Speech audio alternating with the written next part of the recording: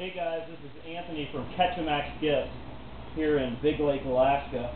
I'm going to show you how to do a quick scarf joint. This is a little jig here that I found on Wooden Boat magazine, and up here at the top you can see the angle. This is an old sidewinder I brought from Ohio. You can see it's not in very good shape. You'll see I put an 8 1/4 inch blade on it.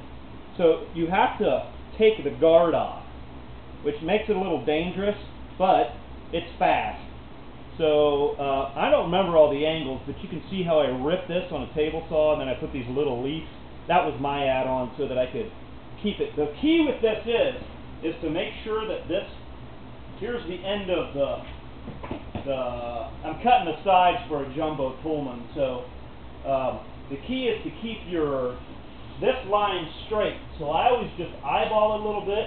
I notice there's a bit of a bend right in here, so I have a thing of epoxy. I turn that, and that's good.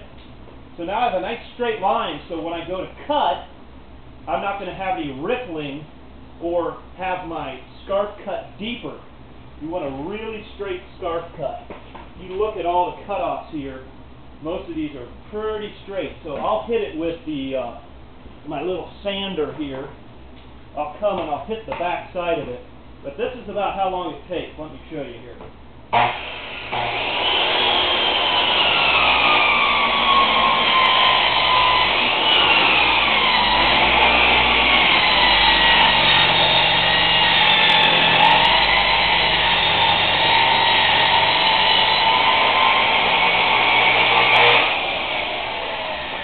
So there's about 15 seconds. That's how you can scarf like crazy. That jig is totally worth the money. So do it.